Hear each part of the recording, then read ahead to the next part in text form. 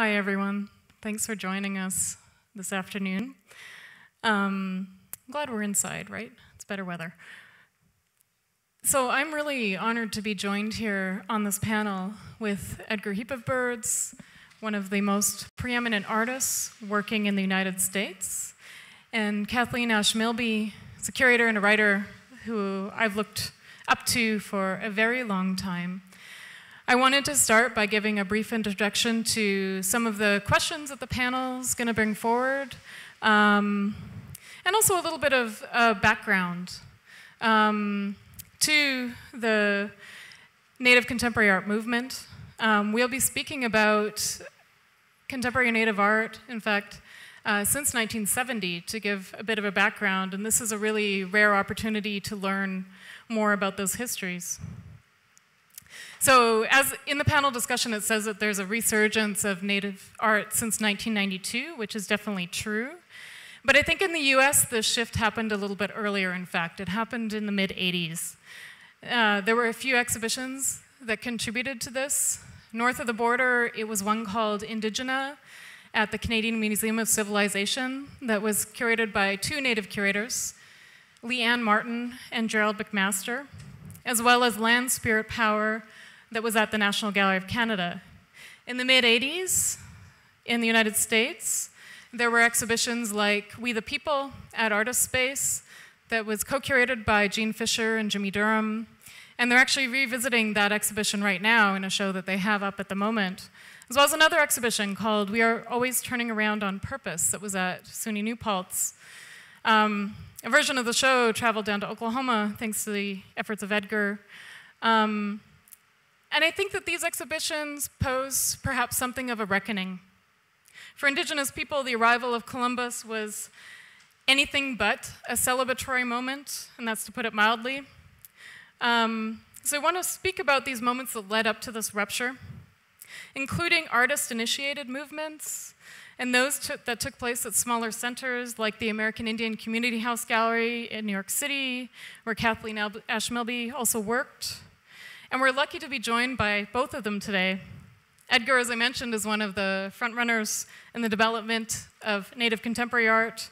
He's worked with collectives like Group Material. He participated in important exhibitions like the '93 Whitney Biennial, and an active participant in the East Village art scene in New York, which was one moment where Native artists started to gain a voice.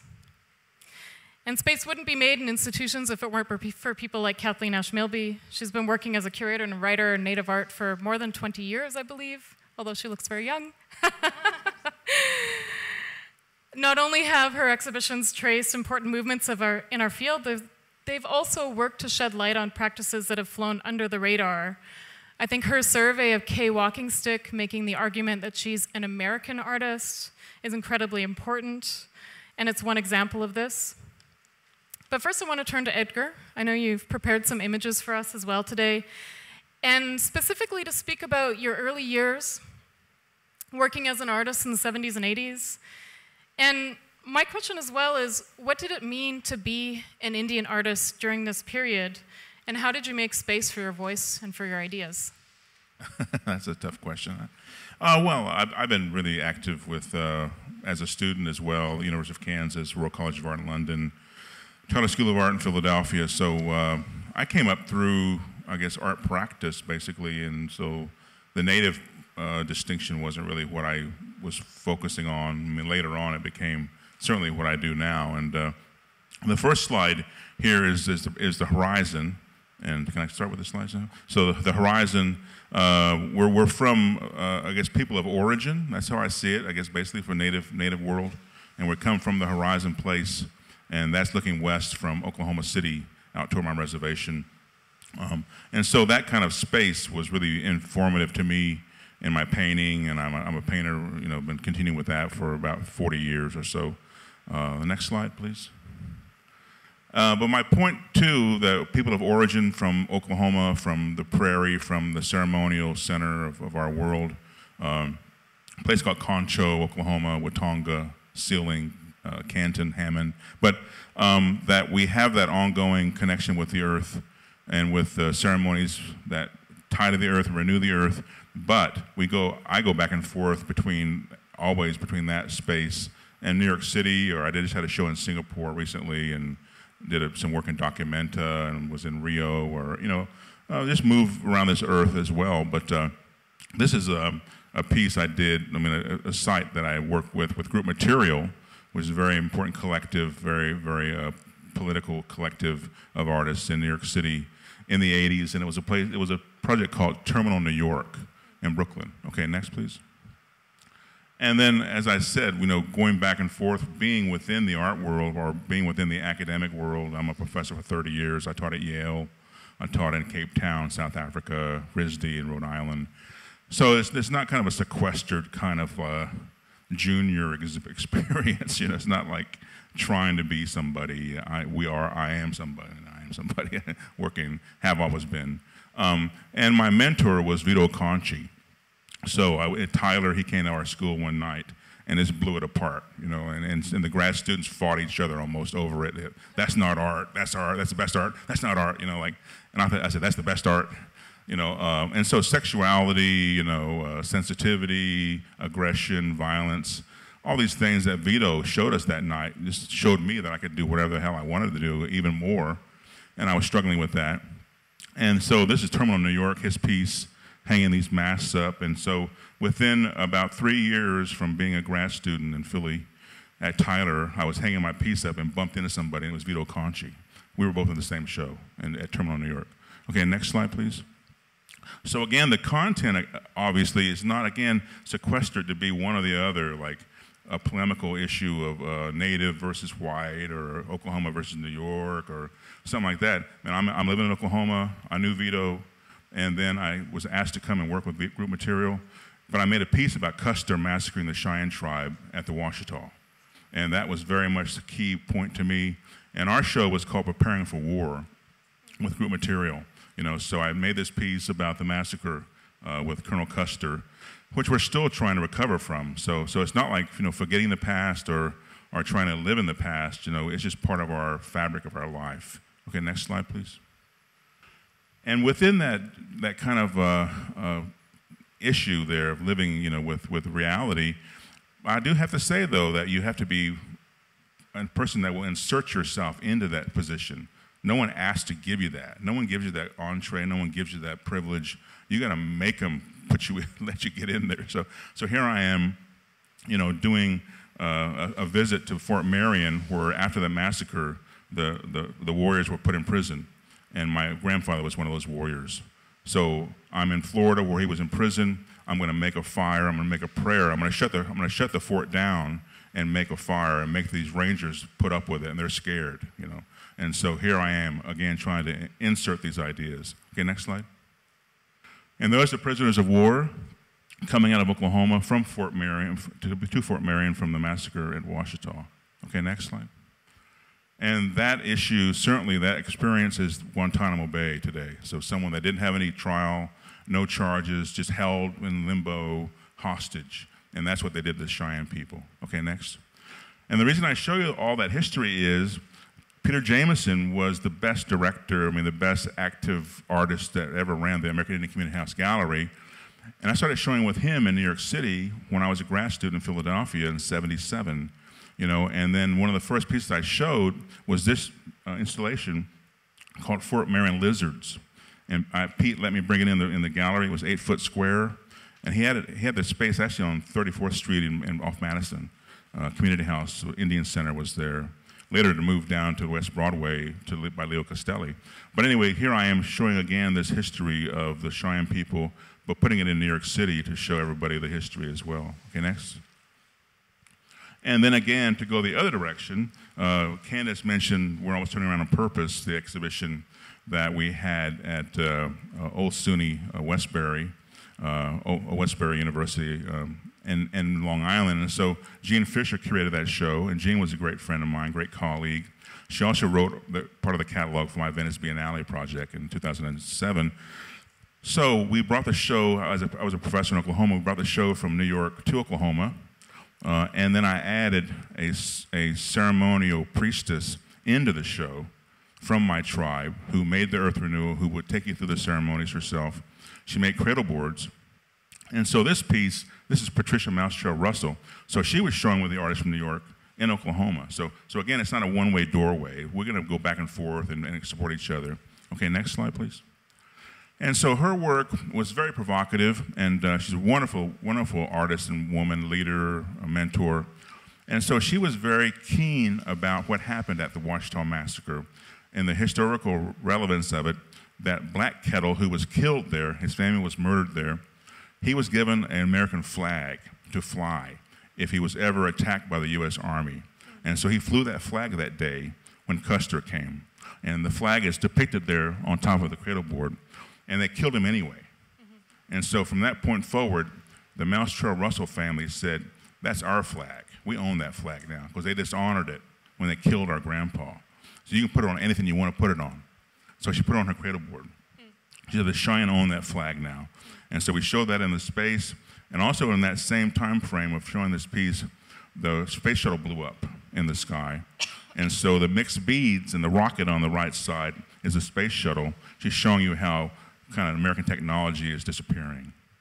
Okay, next slide. This is the last slide I have, and this is my work that I'm continuing today. So I still work with text, and I have this 16 drawing installation, or one very similar, right here at Miami Basel at Pulse, and it's on view right now. But so I've been working with monoprints, and some of them deal with history, some of them deal with politics, some of them deal with more of a lyrical, sensual sensibility. So I'm working on all these different kind of veins of expression and putting them together into a matrix. And I've had about 200 or 300 of these prints, and I keep making them in different studios in LA or Santa Fe or also in Hawaii. The one I guess I would mention is on the bottom left there, Indian Stool Target, Obama, Bin Laden, Geronimo. And that piece is certainly pretty well known if you remember the time when they did capture Bin Laden. And again, the similarities with Islamic persecution and Native American persecution, in that when they killed Bin Laden, they gave him an Apache code name. So of course, at that point, if you're an Apache, you might be in the army looking for Bin Laden, and they can give the man that they hate the most Apache name, a Geronimo name. So how safe are Indian people today in this country? So that's what that piece is about, that they really have so targeted Native American people. Okay, thanks. Yeah. It's like the historical amnesia always circles back around. When we had a pre-conversation about this conversation, and one of the things that came up is we were talking a lot about the kinds of exhibitions that marked kind of watershed moments. And Kathleen, you were really clear that those moments happened, not just in large mainstream institutions, but they were also taking place in places like American Indian Community House Gallery, which you mentioned already, Edgar. But a lot of these movements were also led by artists as well. And I think it'd be interesting to hear more, Kathleen, from your perspective. What were these moments? What did they change? What were central questions that were operating at the time for you? Could I get my first slide up, please? Oh, great. Okay, so I picked two different images from two different key moments in Native American art and contemporary Native American art. One of them is from the exhibition Land, Spirit, Power, which is one of these key exhibitions around the quincentennial in 1992. Also, just a few years after that was the opening of the National Museum of the American Indian in New York City, and you see Gerald McMaster, who's an artist and curator, working on planning for one of the installations that became very iconic for us. Certainly that was a pivotal moment, and there were big institutions forming, and big institutions in the US and in Canada especially were really acknowledging this. And then at the same time, there were museums and universities all over the country that had their own exhibitions that were responding to this sudden attention to American Indian art. But what I learned, and this is how my introduction to contemporary Native American art was, really at this pivotal moment, what I learned is that there was so much that was happening in the 1980s, such as you've experienced yourself, Edgar, and of all places in New York City. Yeah. There was a curator and artist named Lloyd Oxendine who passed away just a few years ago, who started his own gallery in Soho for contemporary Native American art. And it only lasted a few years, but I think that was really the seed of what's being sometimes called the New York Native movement at that time. He also did a special issue of a major art journal at the time as well. Right, yeah. So at the same time that this was happening, that Lloyd was starting his gallery and beginning to do these shows in New York, Art in America, the editor at that time became interested in doing a Native-themed issue. And so he approached Lloyd to do an article on contemporary Native American artists, but within this larger issue on the Native American theme. Now, unfortunately, the majority of that 1972 issue was really about non-natives' view of Native Americans as a subject, right? So there's an article on the Indian in the Western movie, and there's, of course, George Catlin and Carl Bodmer. But for Lloyd, it was so important that he get contemporary Native artists in there. So he had this article, featured a number, almost 30 Native American artists, and that was a big turning point, I think. And then shortly after that, Pete Jemison started the gallery at the American Indian Community House. And I wonder if you could maybe also contextualize the American Indian Community House as well, because it wasn't just a gallery. Some of us know it as a gallery, but it was broader than that. It was a social service center, that all kinds of social issues shared there. Even wonderful Hene Gigamaw had his theater there. Yep. So the American Indian Theater Company was there performing with amateur actors as well. Right on. When I was involved heavily, it was on 34th Street. Then later it was downtown. But when it was all together, social services and the art and the theater, it was really a wonderful institution. Yeah. It was there for a number of years before they started the art gallery. Pete Jemison was the first curator, and after he left, Lloyd came in. And he was a curator for a number of years. And these are all artists who decided that they needed to take action for Native artists to get recognition. And I think that this movement of Native artists basically making their own opportunities because they were not getting the opportunities in the institutions. Can you actually switch it to the next slide? I've got a few images on the bottom from the American Indian Community House, and this is from the location on Broadway, 708 Broadway in the Village when I worked there, starting in starting in 2000, actually, after Joanna Bigfeather left. And then across the top, I actually selected some images to also recognize American Indian contemporary arts, because the American Indian Community House Gallery wasn't the only nonprofit Native-driven, independent gallery out there. American Indian Contemporary Arts started in the early 90s. There was also Two Rivers Gallery in Minneapolis. There's the Daybreak Star Gallery just outside of Seattle. So there were a number of locations around the country where Native artists could have these exhibitions. Other artists who were really involved at this time in sort of seeding that change were Jean Quick-to-See Smith, George Longfish. So these were artists who were out there being very, very staunch advocates for other artists and doing their own exhibitions and just really driving this movement. And when I worked at the gallery between 2000 and 2005, this was a wonderful place to have an opportunity to not be constricted by an institution. I mean, of course, there was like almost no funding, so we had that freedom as well. But it was a place where people who are interested in becoming curators could go and organize their first shows, and it was a little bit lower pressure, and we had our local audience, but it was a place in New York where whenever Native people came into the city, it was a place people always dropped by. Yeah. So it became that kind of nexus socially as well as for contemporary Native art.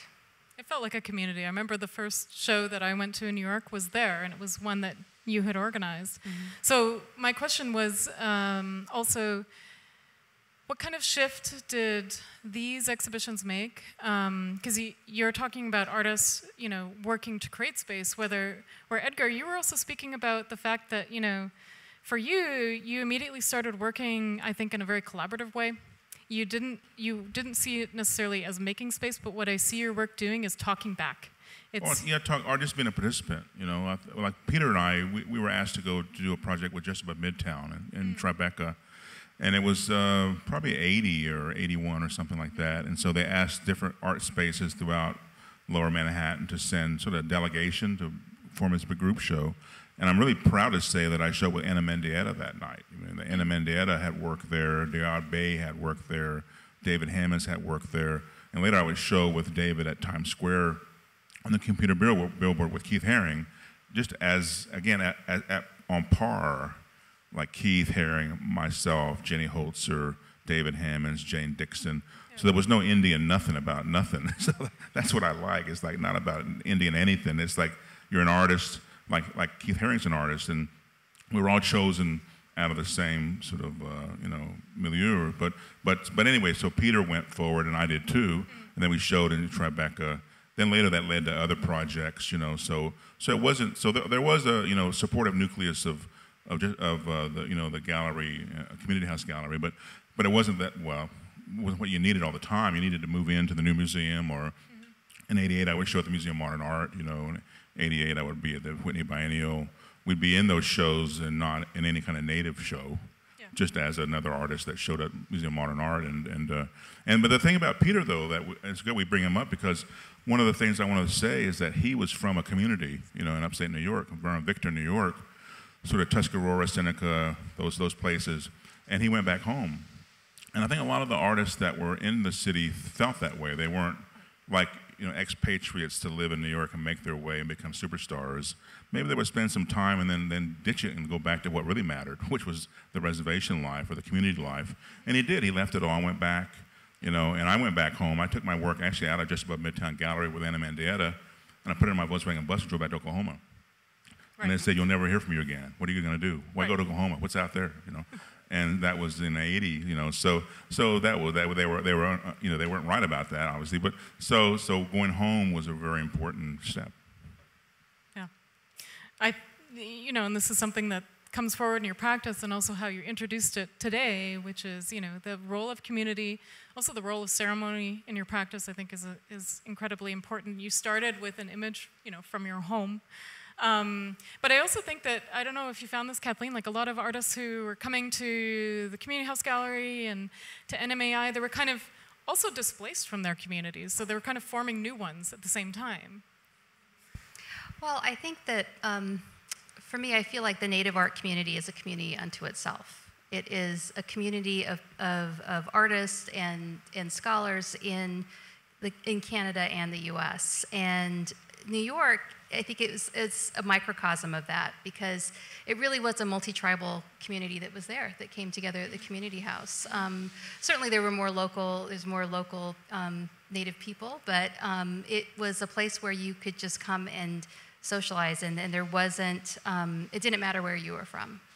Yeah, and I was thinking, more about the title of this question, or this panel, is also what of Indigenous Art Now, so also speaking about this moment, but I thought it was incredibly important to also speak about what was very formative in the 70s and 80s and why there was space being made at that time. One is in part because there were a lot of artists who were going through art school at the time. They were young, they were just coming out of these programs. The same thing was happening in Canada. They were advocating for institutions to change their acquisitions policies, to change their relationships, to change the way that they were showing work, not only in contemporary spaces, but also very importantly within museums themselves. These were not just artifacts. They had a certain ideology that accompanies these objects. And for many of us, these are not, inanimate things, or they're animate things. So then I was starting to think, there is certainly more visibility now for Indigenous artists. We've also sort of shifted terms as well. What used to be American Indian art or Native art, or in Canada, Aboriginal art, is now often seen as Indigenous art. Sometimes these focuses come, this is my own, theory, but in times of Western crisis. So at the moment, I think there's certainly an environmental crisis, and so there's been a lot of trafficking in Indigenous thought within decolonial studies, for example. And so, something we were talking about before is we don't see this as a trend, but what do you think? Well, I would go back to what happened in the late 70s in New York City, and how the capitalism was like running amok, and there were major things happening with Wall Street, and the galleries were really moving ahead and selling big ticket things, and locked out most young artists. You know, and that's what happened. That's why Lower East Side appeared, like, you know, Tracy Manson, and all those things. And even someone like, well, we're talking about group material, and Tim Rollins was in group material, and Tim Rollins was one of the directors of group material, and he was actually teaching in the Bronx, and he had a bunch of Puerto Rican students that got together, became Kids of Survival, and then they were like sort of attacking the empire with their work, and they couldn't get in. Then lo and behold, they would show up Mary Boone and make millions of dollars. These kids from the Bronx, so they sort of actually subverted the whole thing, you know, too. But it's that kind of great energy for when you're locked out of something, and you got to make your own way, you know. And that's what the Community House Gallery was, even in Soho by Leo Castelli. I remember being in there one day, we were mopping the floor to have the opening. It wasn't like you come here today and you get your name tag and you're going to have a little discussion about it. So no, you got to build, you put the tent up and have the discussion. And that's what's lacking. You know, we need a little more of that, a little more elbow grease, a little more, you know, sweat equity to build these things, and hopefully to build a new one. You know, we're talking sort of nostalgically about what happened and kind of what's happening now. And I'm 60 years old, you know, and I've been through all these things, and so I'm looking for the next wave. I'm not going to make it, you know, so it's like, who's going to make it? Who out there, the youthful spirit, is going to make something? I don't even know what it is yet. See, so even it's not in Santa Fe, and it's not in New York City, and it's not, you know, maybe it's in South Dakota, maybe it's in Montana, I don't know where it is, but it's like, can they make something creatively to even have a venue of art? You know, sort of like what's happening with, you know, with artists that are doing more interventions and so on, you know, with Cade and Raven and so on. They're making new experiences that are like without venues, you know. So that's what I'm looking for, is someone to actually kickstart something that's going to be more dynamic and push it further ahead. You know. What do you think, Kathleen?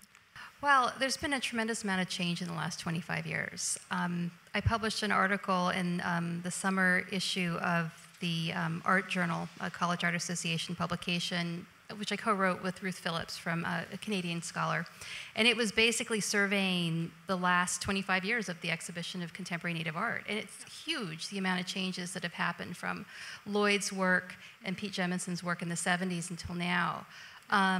Certainly, the 90s were a really rich period for these smaller organizations and for artists kind of making their own spaces.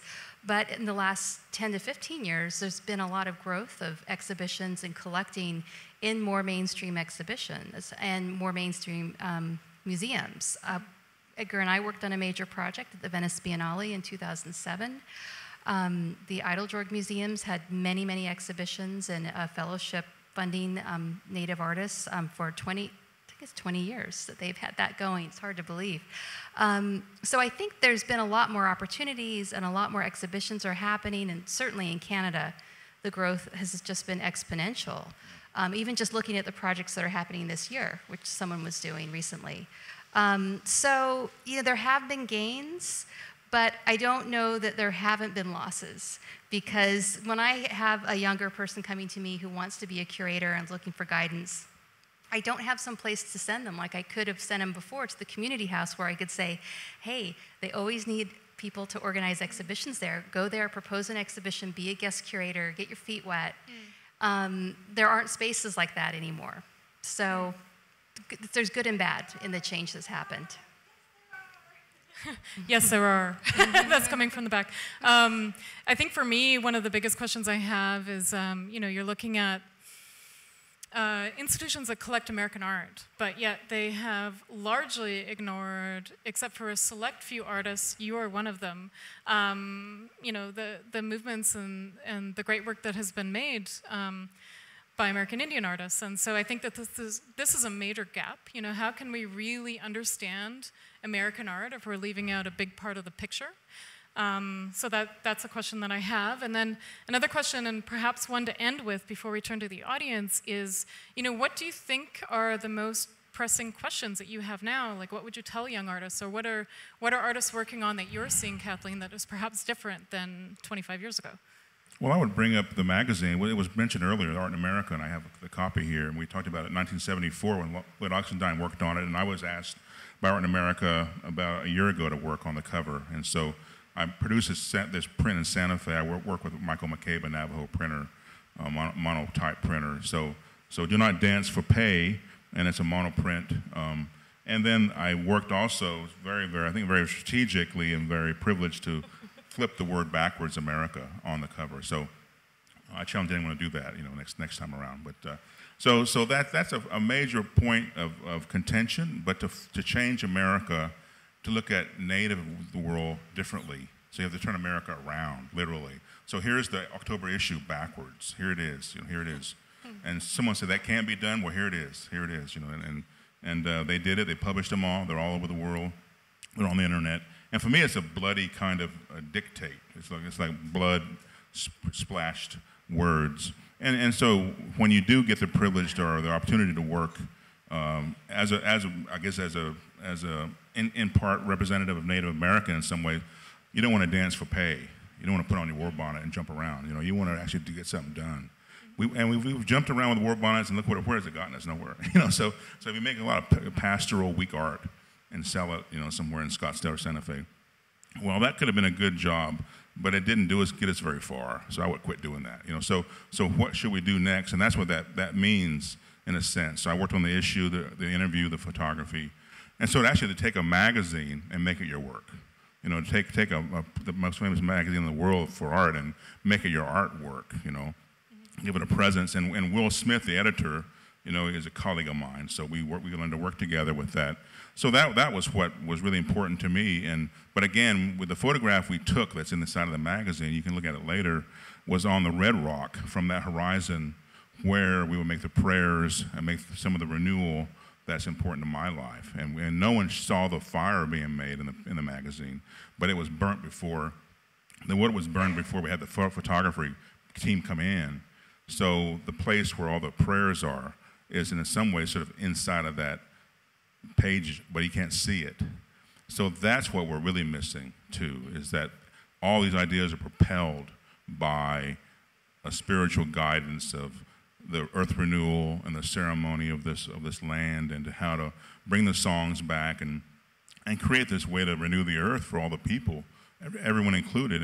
And so artists today can have that as a subject matter, but I would challenge artists to go there and sing the songs, not make a painting of the songs or make a recording of the songs. Sing the songs. You don't know the songs, learn the songs. Pay the time to go there and learn from the elders. And let them make fun of you, let them belittle you, pay your dues, and go learn what you need to learn, because you're the elder now. You'll be the elder soon. And if you don't do that, we won't have anything to make art about. Well, I do think that there is a reassessment going on right now in the museum community about this idea of American art and what that means, and how maybe that has been exclusive in a way that has excluded Native art, and maybe that needs to be rethought. So I think there are institutions, major institutions, that are reassessing their definitions and they're collecting. I am hopeful that it's not a passing interest, that it's not a fad that happens every 25 years or more. I mean, it's longer for the art in America, but I have great faith that that this is not going to be the only issue, and it isn't the only issue that's going to be featuring Native artists in the future. So I would say to Native artists today that they just have to keep doing great work. They just have to keep pushing. Yeah, great. We do have a bit of time. I know it's getting a little late, but there's a microphone. If anyone has any questions for any of us or comments, please bring them forward.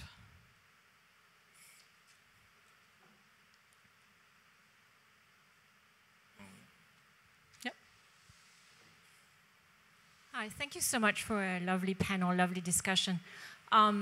I work with Indigenous people in Australia for the past 30 years, and my question is about this coming back home and how many Native people have been going back home, in fact, to engage Native communities to become consumers of art, not just consumer of Indigenous art, but consumer of art in general. And I'm just wondering what you think about this particular issue of consumerism and who is consuming Native art. Well, you would probably know that the Aboriginal Australian Richard Bell has a great painting that says Aboriginal art is a white thing.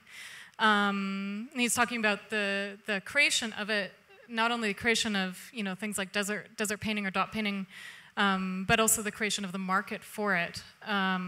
So that's one a little bit of a jaded answer, but what do you think? Well, I worked a lot in Australia. I worked there. I had a big project with Aboriginal artists in cities of Sydney and Adelaide. We did 16 songs, and I was there for the Olympic Art Festival at Casula as well with Judy Watson and other artists, and Gordon Hookey and Fiona Foley, and so they're all my friends. And I was recently in Bundesberg too. There's some public art work there, but well, yeah, going home is so important. I went up to Laura and went to see the rock art, and got a tribal elder to take me on top of the mountain, and he sang us in, and when we came back out, he erased all our footprints, and I got to see the art, and he let me photograph some things. And the point about that visit was to certainly inform myself, but I made a duplicate set of prints and gave them all to the artists in Sydney from Redfern, which they couldn't perhaps afford to get the Land Cruiser and fly to Cairns and go up this mountain. So, and they were really excited about these rock art drawings. And so yeah, it's about how do you get back and share that and have that kind of propel your work, and we help each other do that. I think they help me too, and so we help each other kind of go home in a way. I think your question's also kind of getting at how important is the market and the representation of Native artists in the market to the visibility of the field. And I think that's something that a lot of artists have struggled with. There are not very many Native artists represented by major galleries in this country. Someone was asking me recently about how many Native artists were in the art fairs here in Miami, and I'm not aware of any right now. Edgar, are you represented here this year? I'm in Pulse. And so, do we know anyone else who is here in Miami besides you who's Native? What's that? Do you know the name of the person? Oh, okay. Well, the short story is not very many. Not very many. Okay, that's good. That's good. But this is because there aren't a lot of Native artists that have representation. So this is always the ongoing struggle, whether or not you're creating your work for the market, whether you're creating the work for your community, whether you're creating your work for some other purpose. And it's something that Native artists struggle with, and the price of Native art is very low compared to a lot of other contemporary art. And so, it's a buyer's market, actually. If you get turned on to it, wow, there's amazing things you can have.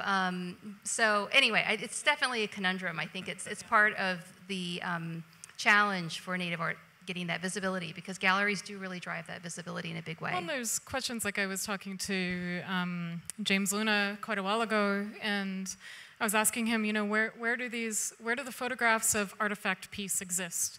And he said, oh, I have them all. And I said, you mean there's none in any museum collections? He said, no, they're just in my collection. To me, that was kind of mind-blowing. This performance that really marked a shift in the idea of culturally specific institutional critique, and it's just sitting at home. So I think that there's a lot of work that needs to be done in that regard. But I thought that your question also got at another question, and that is that how we define art. Art isn't necessarily something. It is something that exists here, but it's also something that exists at home in community, and it's something that is a practice often for many of us that is an expanded practice. It includes not just the things that we make, but what we do, our role back at home if you have that relationship with your community. So that's something as well. Well, that's a really important point that, like even the rock art we saw at Laura, I could tell that a lot of that work was made as a performative act. and it looks like a drawing, but really there's songs and drumming and percussion in the rock. And so certainly for a lot of work that we do on the community level, in the ceremonial level, it's all done in a programmed way that's traditional, but it's done with all the songs and the activities within the circle. And so that practice, that's what I call the principal art. And that's not something that would ever go to a museum or a gallery. And so we kind of talk about these things, but yet again we're already biased toward a commercial experience, and so but the original experience is non-commercial. Is anyone else? Oh. Edgar, can you talk about Pulse and how it is involved with Art Basel a little bit, and what you're doing in Pulse, where that exhibit is? Yeah, Pulse Gallery. The Pulse, Miami Pulse is on the beach, and the gallery I'm working with is Garris Hahn Gallery, and we have a card from the gallery here with some details on it. And there's 16 drawings, 16 prints that are up right now. And also I worked on a big project in Key West, Florida. So I did interventions in Key West representing 4 native tribes from Florida. And so I brought one of the sign panels, they're native host panels that you might know about my work in the native host series. And so there's a tribe right here in Miami, and there's a circular village in Miami that is a remnant of that time when they lived here. And so I made a honoring sign for that village, and it's in Pulse right now too. So I made it a point to ask the gallery. Mary Garris is here. She's sitting right there. So I asked Mary if I could bring that sign panel along as an addition to my offerings in my monoprint series, Secrets of Life and Death, to bring an honoring piece for the tribes of Florida. And we did, and she hung it yesterday, so it's up on the wall. So we may be the only spirit presence here that actually honored tribes from here. So again, not really well, what Indian show is here, but no, who was here before? Yeah, tomorrow it'll be open. So I made it a point to really make that gesture here now, and again, it's not about me. It can't be always about you all the time. And where are you going to be? Well, who cares where you are? It's what is this earth doing? How can we honor this earth? And so that sign panel does that right now. And again, it might be the only effort that I made of this whole giant festival that honored this place in a native way. And you can go see that sign, and it'll be up till tomorrow. Then it's going to leave. So anyway, that's what we're doing at Miami Pulse. Anyone else? Yeah, in the back row, and then second row. Okay, so my name is Tara, and I was the one hollering, "They're still here! The places are still here!" Because I've had the chance now to come back home here to Florida, the home where my parents chose, and I see all these small, tiny little spaces, including, the History Fort Lauderdale, where I work, that are struggling to find shows and struggling to connect with artists who are, can put together really good shows. And for example, there's this one guy that we've been working with, his name is Elgin Jumper, and he really likes Andy Warhol, so he copies Andy Warhol sometimes with, pictures of his ancestors, Osceola or whoever. But the galleries, the big galleries, the ones that have money, not like mine, they don't care. Even here at Art Basel, I tried to talk to some guy because he had a Cowboys and Indians Warhol, and, I wanted to, find out more about it, but he wouldn't even talk to me. He put his hand like that, and he's like, "I'm not interested in talking to you." I'm like, "Oh, okay." And then there's the other guy with the giant dream catcher. I'm not even going to talk about that. About, the guy from the UK that, that's hanging near the entrance. But, these things are problematic for me because, I was in Toronto in 1992, and, it was amazing, the singing and the connectedness and the elders saying, find who you are. You should be who you are, even if you are, these things are important to the future, too. And so, I'm here today at Art Basel, but for the first 3 years, I'm like, Art Basel, they don't care about us. They don't care about the people who live here. It's all people that come in from out of town. So, I don't know. I know I'm talking about a lot of issues all at once, but anyways, I'll just be quiet now. Thank you. There was also a question right in front. Yeah. Hello. I come from South America, where there are a lot of indigenous people, and even they speak indigenous languages all the time as a common everyday thing. You see them on the bus stops, supermarkets, banks, schools, everywhere. And for example, in Paraguay and Uruguay, more than 50% of the people are bilingual. And the official languages of those countries are also indigenous and recognized.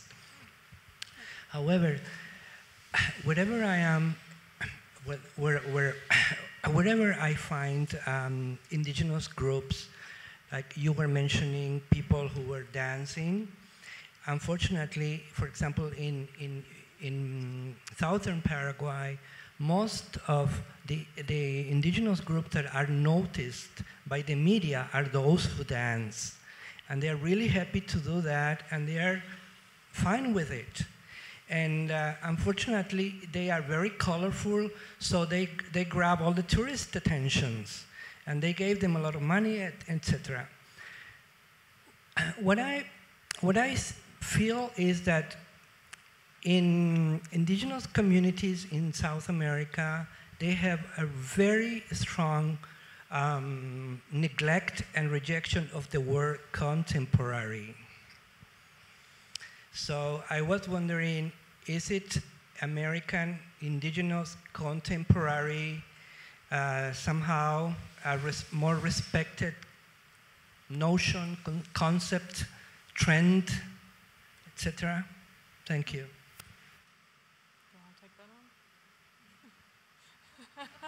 I think the situation in South America with the relationship between indigenous and non-indigenous people is very different than it is in the United States and Canada. I think it's, I'm not an expert in the indigenous people of South America. Most of my experience is obviously north of the border.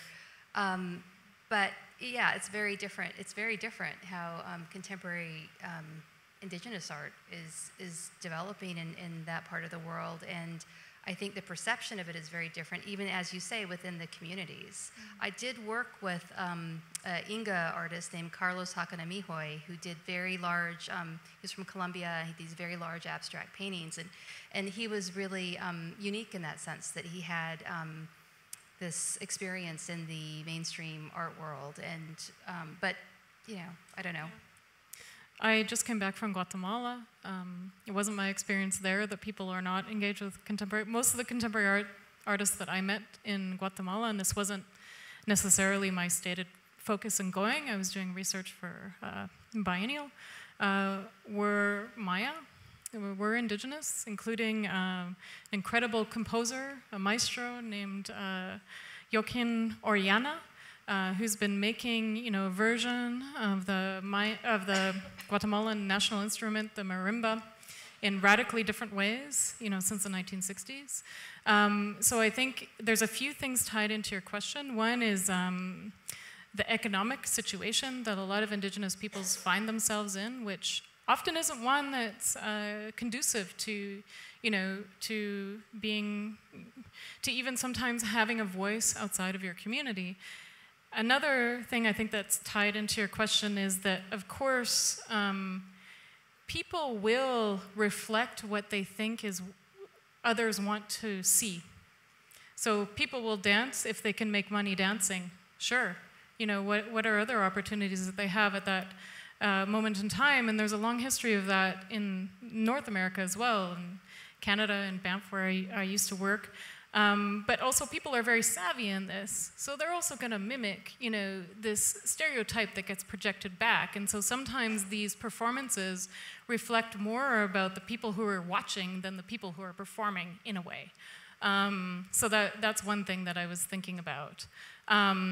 Certainly, yeah, I think it's a question of agency. It's a question of presence. But there are certain parts, like across the Canadian Arctic, where I've also worked. You know, the language that's predominantly spoken there is Inuktitut and different dialects of Inuktitut. So yeah, even in North America, this is something. And that issue of agency and what Candice said was very profound. That doing something that they want you to do or what they're looking for you to do, or I don't know how you can paraphrase what you said there. But that's the whole issue right there. That's all what all this is about, is perception. And this crazy big building over here with people pay a lot of money to go walk around in there, like it's all the perception of what they're expecting and the money that's been exchanged. And so as we discuss issues today, we've come round and around about galleries and institutions and museums, and from my perspective, they're very unhealthy things, because they haven't done us very well. Obviously, we have horrible art for Native American representation, and galleries were all steering that bus around, so they did a horrible job at it. And so you got to think back, well, what's good then, And for me, obviously, I've come to another point. I've been working for over 30 years, so now I'm coming to galleries, and I are collaborating. We're trying to do good work together. I think we're doing good, but they never interfered along the way, And so I was able to do whatever I wanted to do, but I had a day job, and I did whatever I wanted all the time. And if someone didn't like it, I walked. I just walk. We don't negotiate. You go, and you make the work somewhere else, and you do the best work you can. And it's very edgy, and it's very expressive. And so the galleries aren't going to do very good at supporting that, because that's a collector who's going to want to buy that and be educated, before they get that. And so that's a hard thing to find for the Native artists. And so I'm just saying that certainly having that apparatus be the benchmark isn't really healthy. So you don't really need it for a while. Hopefully, later you do, but I wouldn't take it as a young artist. I wouldn't mess with that at all. Just do your research, do your work, make your explorations in your visual art, or however you want to call it, but do it on your own, without the institution kind of being on your back. So that's going to be our final word. Thanks to Kathleen. Thank you, Edgar, really, for being here. Thanks to all of you.